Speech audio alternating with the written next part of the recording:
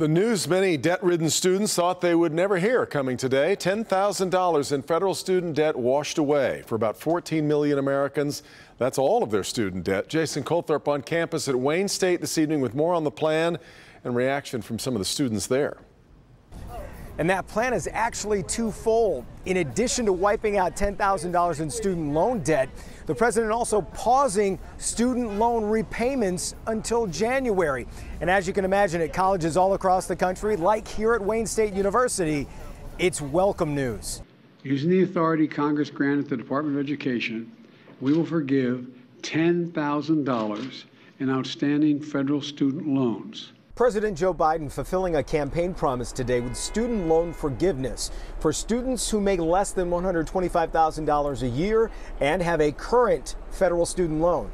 It would be nice to get anything, really. You didn't have to look hard at the Wayne State Farmers Market to find some of the 43 million Americans with a student loan.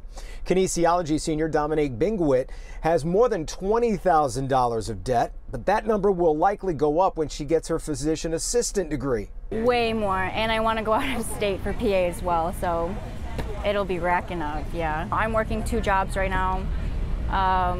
We've been working for a while. We've been working since freshman year. Jenna Amar often thinks about her debt of $12,000, which is much less than the average student debt of $37,000. How much of my paycheck I'm going to be making as a nurse, how much I have to portion that out for just student loans. Along with Dominique, Jenna knows this one-time government gift is huge for students and their families. I haven't even thought about how I'm going to budget yet, but if that were to be the case, I could change my budgeting completely. It would help me with a lot of years off of my life, I feel like, and saving. I could use it anywhere else, honestly. Now, there could be some legal challenges to this, or at least the president's authority to do it.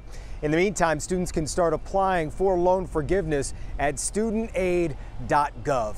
In Detroit, Jason Colthorpe, Local 4.